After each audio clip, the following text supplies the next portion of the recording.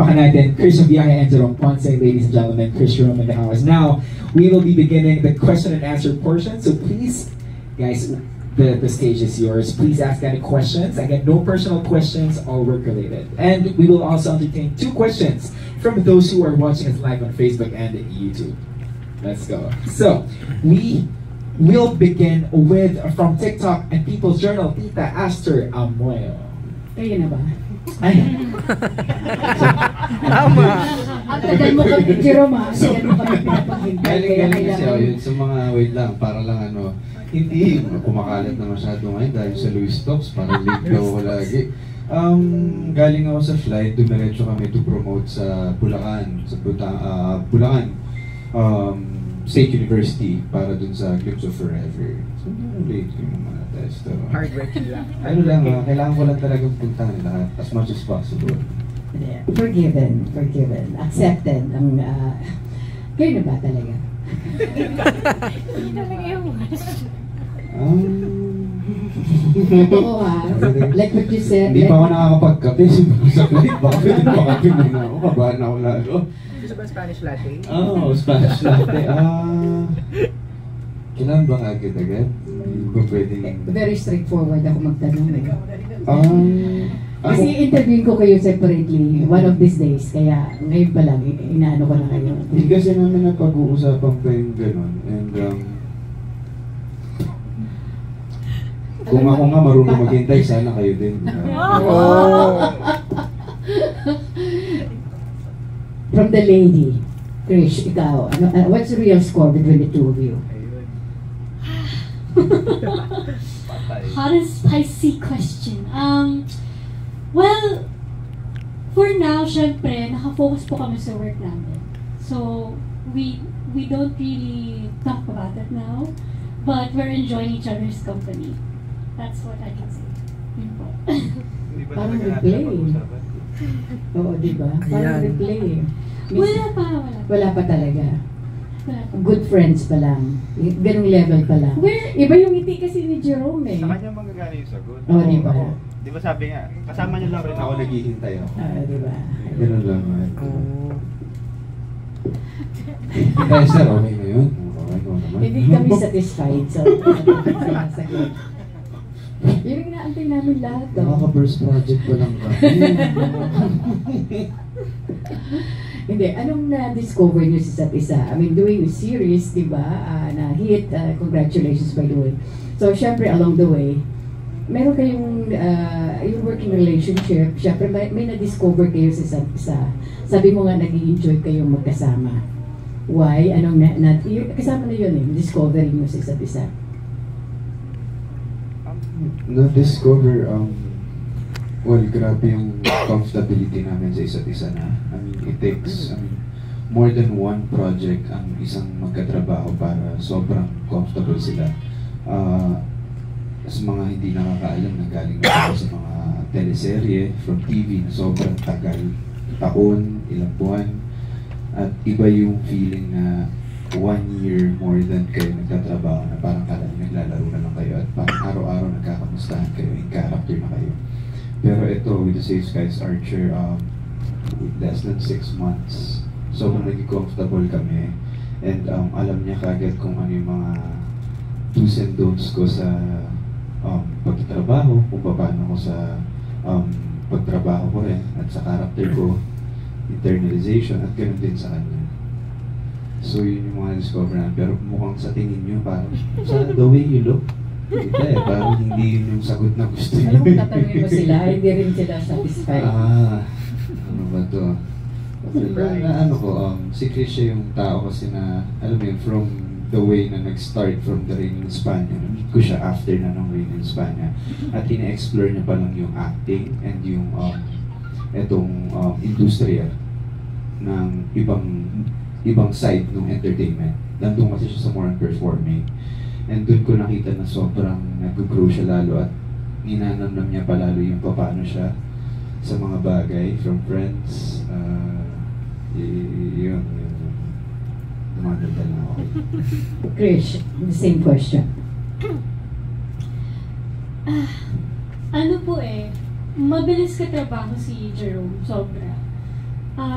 It's not, siguro sa unang mga pagkikita namin, siguro first and second, medyo, ano lang, may counting awkwardness, pero mabilis kaming nag-jive for some reason. Nagkwentuhan kami kaagad para mas maging komportable kami sa isa't isa. Tapos may nakita kami mga common grounds, gano'n. So siguro from there, we connected. And then, ano ba? Ano ba na-discover ko?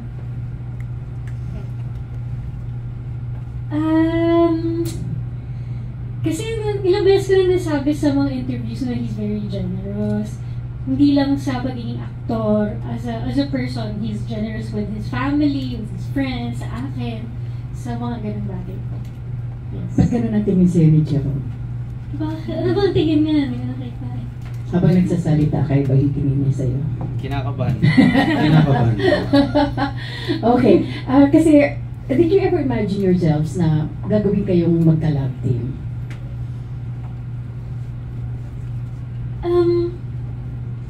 At first po, ano ba? Kasi nung in-introduce kami dun sa press con, sinabi love team kami. So, pero hindi namin alam na, parang hindi namin alam kung maging official ba to, kung masusundan pa yung project namin.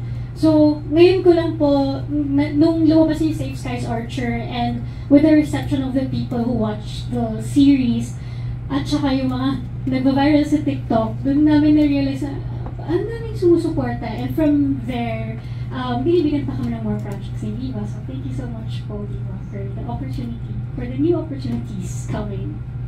Last question, posible ba kayo may love sa isa't isa?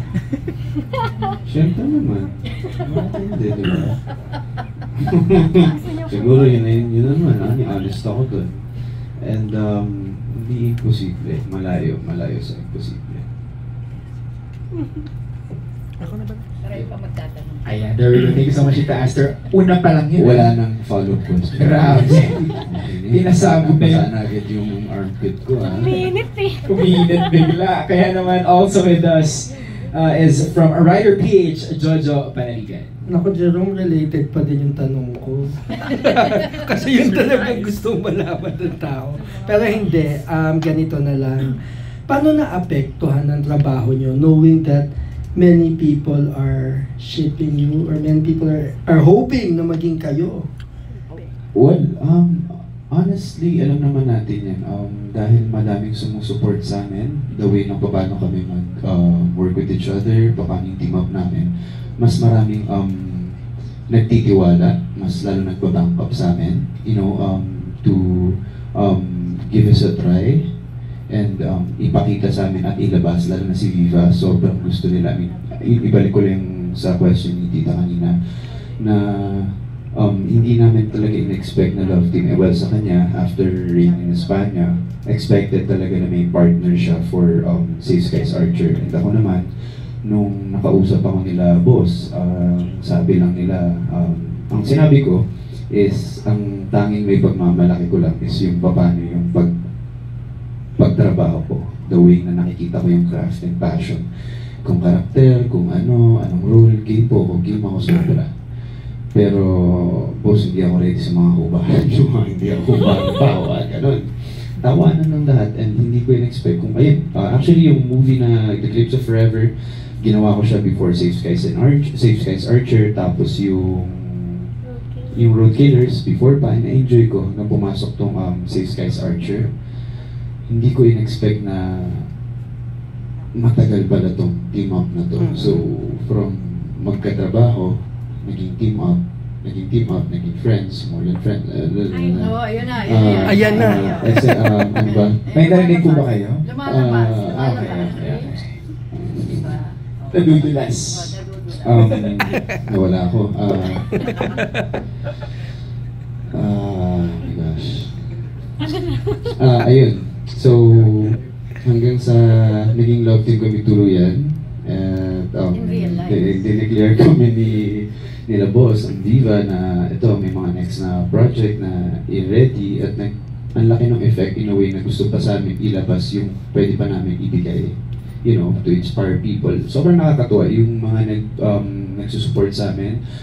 Jerome, as yung mga fans Krissha, fans ko, I mean, nagiging pamilya na sila sa isa't isa, and nakaka-inspire sila, nakikita namin yung story sila sa isa't isa doon, dahil doon, mas na-inspire kami lalo mag-work. You know, kami dapat nag-work lang kami. Ako, andun ako sa point na sinishare ko yung craft ko, passion ko, the way na nakikita ko yung mga storya na binubuo ng mga writers natin at directors. Hindi ko in-expect, alam mo, nakakatagos ng puso ng mga tao. Yun yung effect talaga. Krish, dalhin mo kami dun sa point na, kasi syempre nung nagsimula naman kayo, it was only just work, ano? Hindi naman alam, hindi naman alam na mauuwi sa ganito, na people are shipping for, na people are, you know, want for you to end up together, di ba? Hope. Pero dalhin mo kami dun sa point na na-realize mo na, uy, gusto nila kaming maging nagkaroon ba ng awkwardness, or nagkaroon ka ba ng bagong pagtingin kay Jerome na, sa bagay, hot naman siya, or may ganun ba? Ano yung realization mo nung naramdaman mo na, uy, they want us together? Well, para sa akin naman po, in terms of work, ibig sabihin effective yung kung ano yung ginawa namin. Kasi naging effective yung acting namin. Kumbaga, it's natural. Tama. And actually, yung mga ginagawang edits, doon nakukuha yung mga tao, yung mga TikTok edits eh. Actually, ako din, parang nakakakilig nga kami. Kung ako yung ano... So, ikaw mismo, nakikita mo kung ba't kinikilig ang tao? Parang, kasi pag kami nag-work kaming dalawa, hindi naman namin syempre na-feel yun. Yung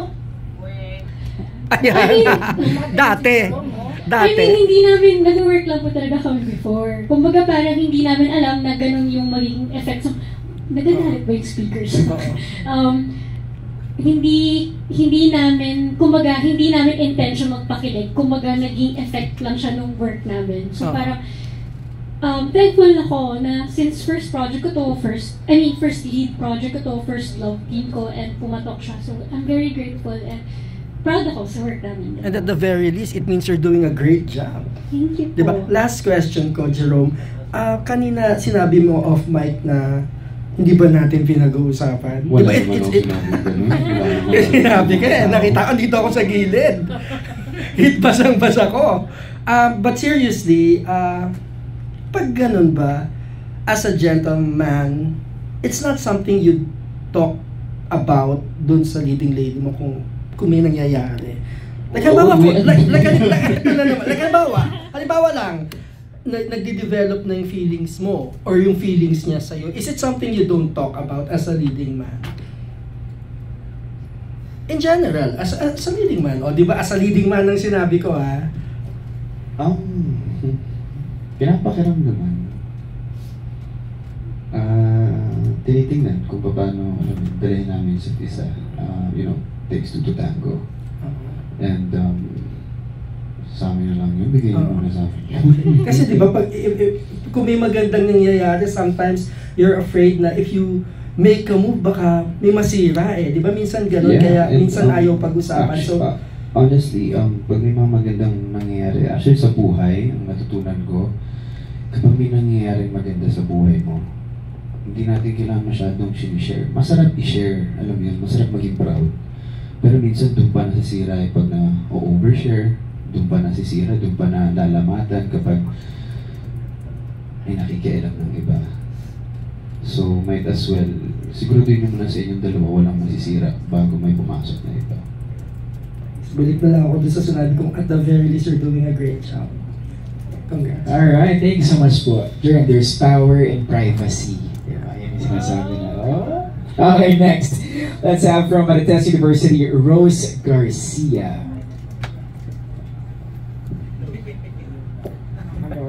Sinimulan kasi nila yung Astel eh. Ay talaga.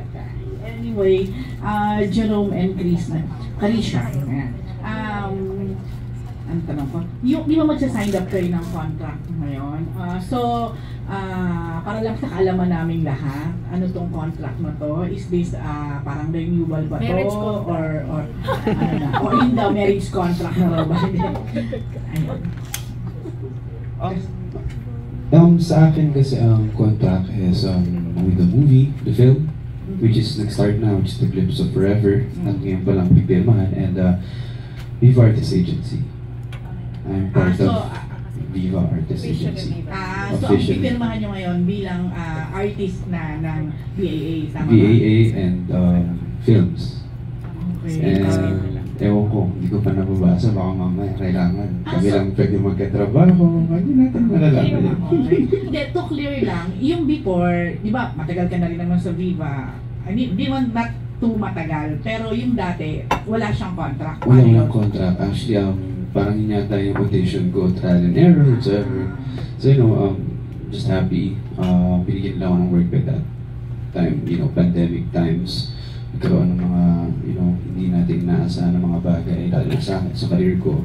The bashing and all, canceling, everything.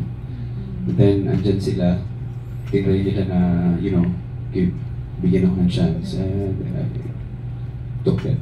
Tapos, dinire-diretso nila hanggang sa napunta ako 6 guys, Archer. Ang buong galing pala, kahit na wala ka pang contract nun, kasi sunod-sunod yung mga nagawa mo rin. Oh yeah, I mean, I think hindi lang naman yata ako ng mga hindi talaga artist ng Viva ang tinatry nila and gano'n. And I guess siguro ako lang yung parang, sige, ready po ako sa mga role. Every time dumadaan ako dito, hihingi ako ng sahod, ganyan. Sabi ko, baka may role po kayo dyan, dadaan lang. Ganun, masaya na ako sa gano'n. Bongga, yun na. Sige, Krissha, ewan ko eh.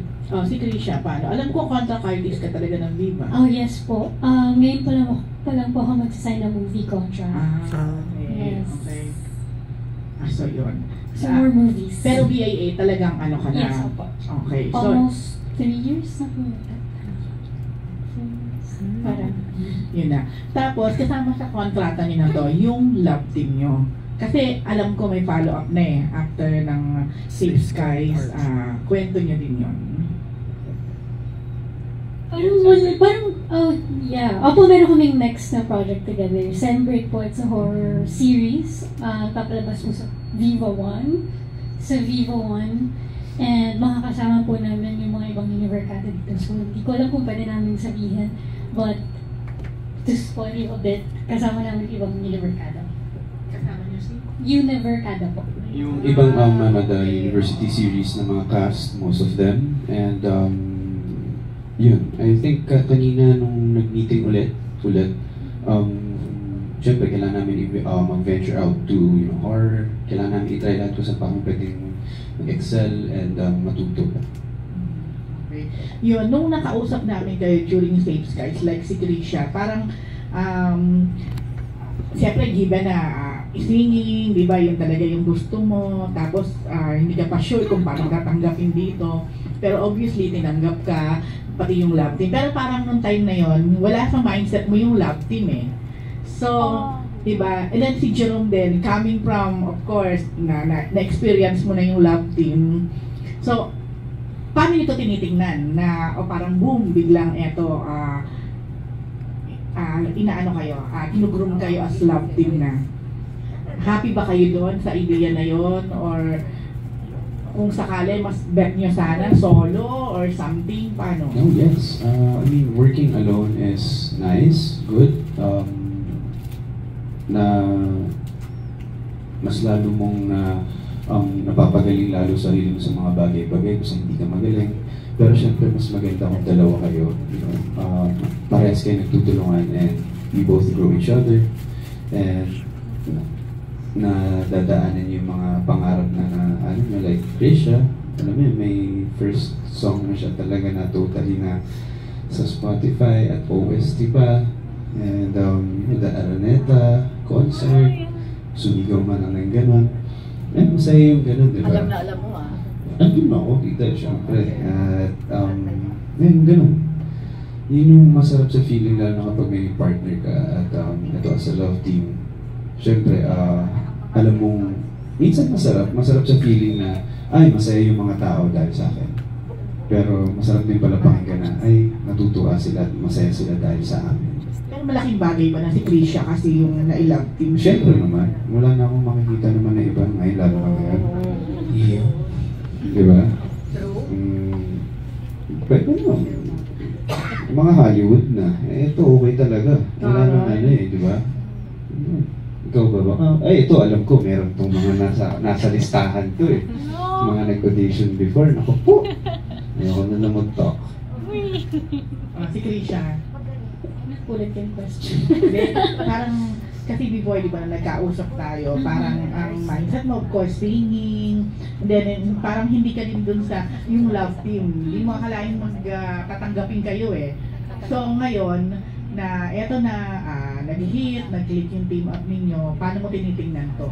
Mas gusto mo ba to na ganito ngayon yung parang nagiging path ng career mo?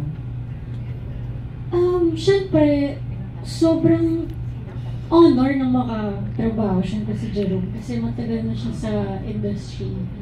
And marami akong natututunan sa kanya. So, I feel like in the future, pause ka po ba? Sige, okay. Kailangan kasi. Parang in the future, mas marami pa akong matututunan with him.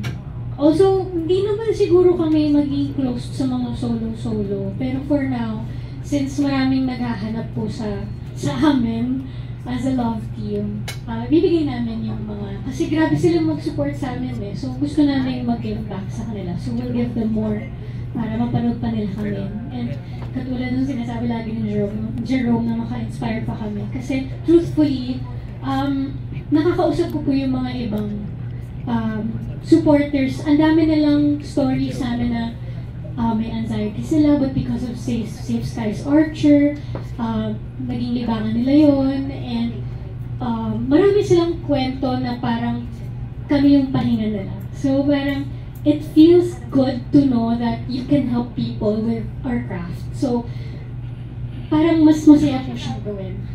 So gusto pa namin gumawa ng more for the people who are expecting more from us.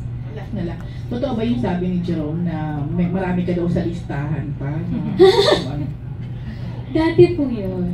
Kasi po, hindi ko pa naman, hindi ko pa naman kasi alam before. Parang tinatanong sa akin, sino ba yung mga gusto mo? Sino ba yung naiisip mo na pwede sa role na to? Ganyan.